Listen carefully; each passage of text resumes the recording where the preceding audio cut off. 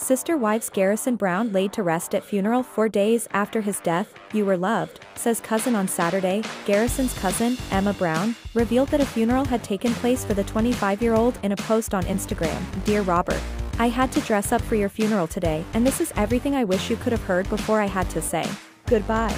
She wrote in the caption, besides several photos of her cousin. I don't even own a picture of you without your contagious smile. I don't know if I have the right words to say I'll miss you. I wish I was able to give you a hug and tell you how much you were loved. You were human, you had flaws, but never once did I doubt the friendship we had. She concluded her message by remembering Garrison's caring nature, saying, you always made sure that I had ate, and made sure I knew I could always talk to you.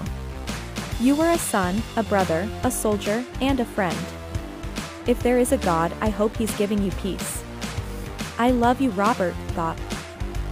Mykelti Brown Padron, who is Robert's half-sibling, also penned a touching tribute to him on social media Monday.